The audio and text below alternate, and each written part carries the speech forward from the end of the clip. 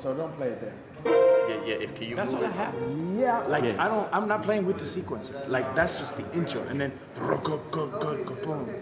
yeah. Go. That's when it jumps into the other key. Even when we recorded it, man, I was rough. You like sure we want to do this? Yeah. Well, let me say goodbye to her. Yeah. Give it a kiss. Give it a kiss. I know. I did it. Too, right? It was fun to do. But then when Miles and them played it, I got the feeling right now. I have it. Yeah. Why? It's okay. Miles Davis. In Tutu, when I was building this track up, I tried to incorporate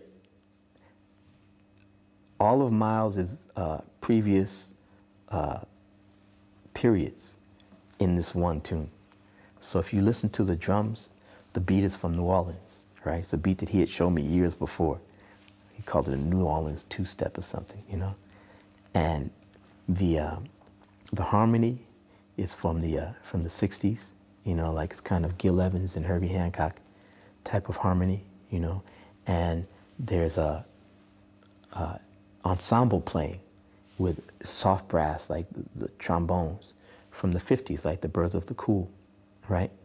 And then there's the fourths kind of harmony that Miles started experimenting with in the 70s, right? So I have elements from every one of his eras in Tutu. So I was really excited to see which of those elements he was going to connect to, you know, and the thing that he connected to was the blues element of it.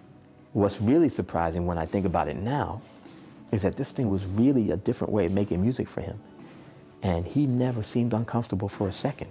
I mean, I'm just now realizing that, you know, there are some jazz musicians who couldn't overdub. They could not do it. And that never happened with Miles. And not only did he get into it, but he found different ways to do it. He was saying, hey, run that back. I want to try something else. You know, I want to try another approach. You know, he completely embraced it without a second of transition, you know. Miles was 61 years old. He could have been like, Marcus, now what happens, you know, we're the musicians. What, am I supposed to play to the music I hear in the headphones? You know, he could have very easily been uncomfortable, but he was like ahead of it. And it's just a testament to how forward thinking he was. You know, he was completely ready for a new situation, a new challenge. I think that when I hear Tutu, I definitely hear the 80s.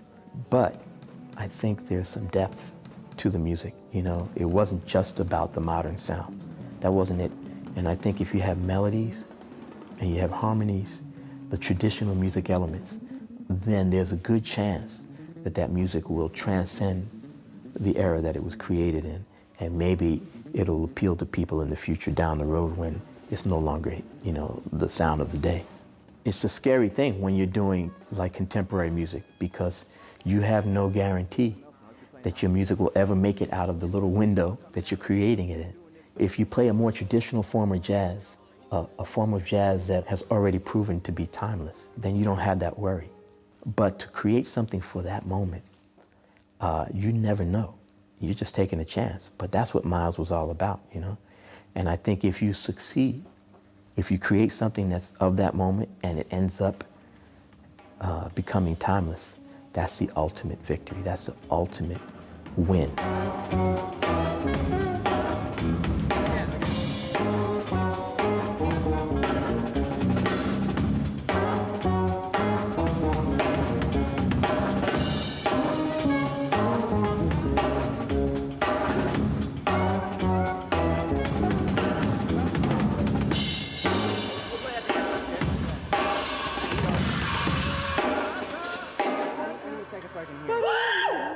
Okay, so you want me to just... Yeah, let's try it like that. Matt, can I get some more, please? So we're not going to do the other part. Oh, we're not doing that? I don't know, because are we doing it? We're doing Tutu Revisited now. First time I've really kind of revisited this music in 20 some odd years, you know? And I did think it would be interesting for me, particularly since I wasn't in the band when I wrote that music for Miles. You know, not just Tutu, but for Tutu and Siesta and Amandla, the 3 albums that I wrote music and produced for Miles. I wasn't in his band, so I really only got to play some of those songs one time in the studio when we recorded it, and that was the last time. So I never got the pleasure of exploring those songs and seeing what else you can find on a night-to-night basis on a tour. So I said, what can I do so that it would be okay with Miles's mentality? And I decided to get all young musicians who could bring a new energy to this music, and maybe we could use the notes of Tutu maybe to create something new and something for today.